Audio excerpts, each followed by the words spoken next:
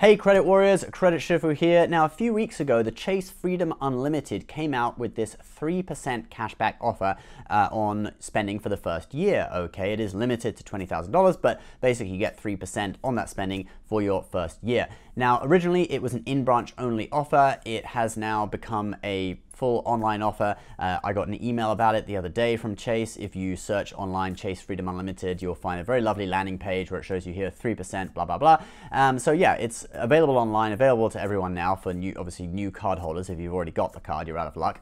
But it got me thinking about these cards that do first year welcome bonuses, okay? So not just your typical welcome bonus that's like first 3 months, spend X amount of money, you get X amount of points, but actual something that continues for the whole year. And there's quite a few of these cards, so we're gonna have a look at them and compare some of them in this video. We will talk about the Freedom Unlimited a little bit later in the video, but we're gonna start with Discover.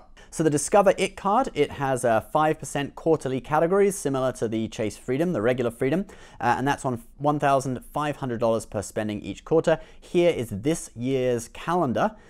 So you can see all the categories there. Now, unlike Chase, which only tells you what the next quarter's category is going to be on the 15th of the month, in the last month of the previous quarter, Discover actually makes it public for the whole year, at the beginning of the year, okay? I wish they did do it every quarter because I get a video out of that announcing the new category each quarter, but sadly no. But anyway, yeah, so you can see the categories for the entire year already. So potentially there's $600 up for grabs per year with this, so you earn $75 cash back per quarter, so times that by 4, it's $300, and then obviously it's cash back match, so it doubles everything you earn in the first year at the end of the year, so that would be $600 at the end of the year, and then it goes down to 1% that you earn on all your other purchases, but that's also cash back matched, all right? So let's say you spent $20,000 in your first year, you're going to get $600 for that $6,000 worth of spending in the categories, and then you get 2% of $14,000, the remaining $14,000, which is $280. So you get $880 cash back in your first year. Discover also has a gas and restaurant card that earns 2% on, gas and restaurants in up to $1,000 in spending every quarter. So we can just quickly have a look at that. So each quarter it's going to be $20.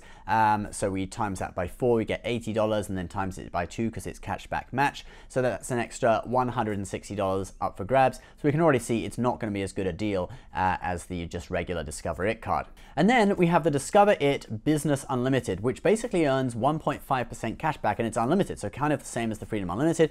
And that also has cashback match, okay? So that will give you 3% for the first year, but the difference is it's unlimited, okay? So even though the Freedom Unlimited is called the Freedom Unlimited, the cashback match is actually limited to, the 3% actually. With Freedom, it's not called cashback match, it's 3%. The 3% is limited to $20,000 in spending per year. With the Discover IT Business Unlimited, the cashback match is actually completely unlimited. So you could spend $40,000 in a year and get $1,200 cashback, whatever.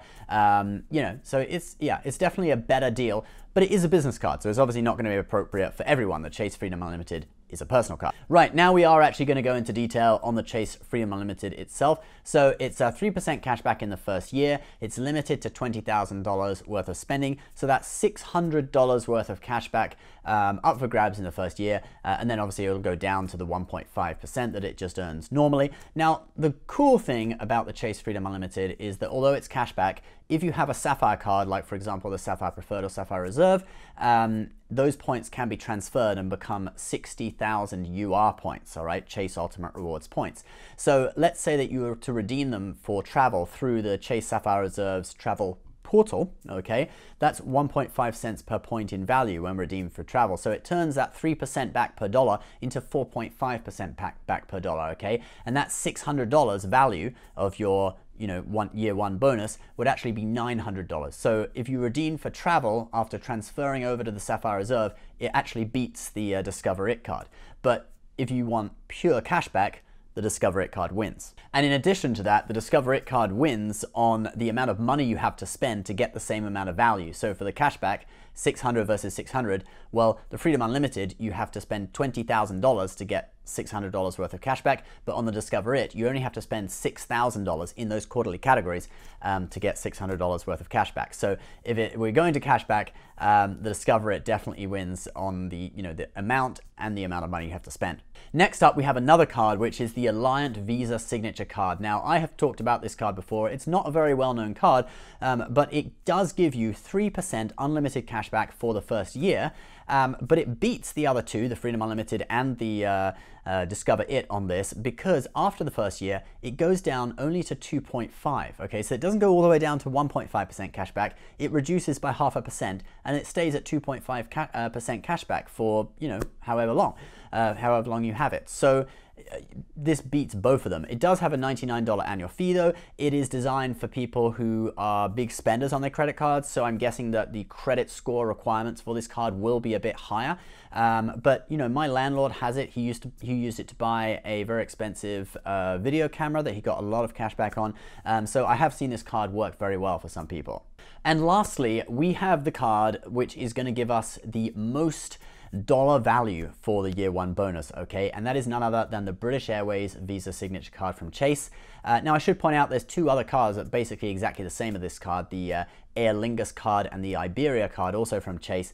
That's because British Airways, Iberia and Aer Lingus, they're owned by the same company, International Airlines Group, which owns a few other small airlines as well, and also the Avios point system. So they earn the same type of points, and the credit cards are almost exactly the same, a few minor differences, and they all have the same year one bonus. But we'll just look at it on the British Airways card just for clarity, okay? So basically for the first year on the British Airways Visa Signature card, you're going to earn 4%. You're going to earn 4 British Airways Avios per dollar spent, okay? And that's on up to $30,000 in the first year. So actually up for grabs is 120,000 Avios. That's enough for a return business class ticket to Europe at peak times, okay? At peak times it's 60,000 one way, off peak times it's 50,000 one way, okay? So from New York to London, that would be enough for return business class, peak or off peak. And in addition to that, you could also, for 120,000, you could get a one-way first class off peak ticket to almost as far as British Airways will fly, a 7,000 mile one-way ticket. So probably here in New York to Asia, probably the only place you couldn't go with that would be Australia and New Zealand from the US East Coast, okay? So enough for a very, very long haul first class trip. Now the points guy values British Airways Avios at 1.5 cents a piece. That's average value, but it really depends how you redeem them. But if we go with that valuation, this sign-up bonus of 120,000 Avios would be worth a whopping $1,800 US, okay? So that's a pretty big amount of value. That is, though, for $30,000 in spending. However, on some itineraries, especially business and first class, and especially if you're not using them on British Airways, but you're using on American Airlines or something like that with lower taxes and fees, you may get huge value. You're talking 3, 4, 5 cents a point, even more, depending on what you book. So really, this sign-up bonus has the potential to blow the others out of the water and be a very, very valuable sign-up bonus or year one bonus on the Chase Visa Signature card, British Airways Visa Signature card. So just a little bit of a wrap up. The Discover It card definitely will get you the most cash back for the least amount of money spent. The Chase Freedom Unlimited, it's kind of plus point would be that the points are transferable, so you can get extra value out of them by transferring them over to the Chase Sapphire cards. The Alliant Visa Signature card is definitely the best option if you're a big spender and you just want cash back, because it's unlimited 3% for the first year, and then it only goes down to 2.5, so you're still getting almost as much value the next year and the year after that. And if you just want sheer value, there's just the most amount of money or value you can get, the Chase British Airways Visa Signature card is going to be getting you the best value. It's about 6 cents in value per dollar spent in the first year, if British Airways points are valued at 1.5 cents a piece, but potentially way more than that. So that's a little bit of a wrap up of these year one bonus cards. Guys, if I've missed any, please leave me a comment, tell me. I'm sure there's some obscure credit union providing an even better deal somewhere, okay? So I'd love to hear about that. As always, a lot of these are travel credit cards and cash cashback credit cards, so we'll put some of our favorite travel and cashback credit cards in the description below. Many of the ones we've talked about in this video will be on there, and that's from our partners at creditcards.com. These links do support our channel, so if you like helping us out, do have a look and browse the credit cards on that site. You can compare them all there. It is an affiliate link, so if you want to see the advertiser disclosure, it's in the bottom of the description section. We'll see you next time, guys. Please subscribe if you're new. Bye-bye.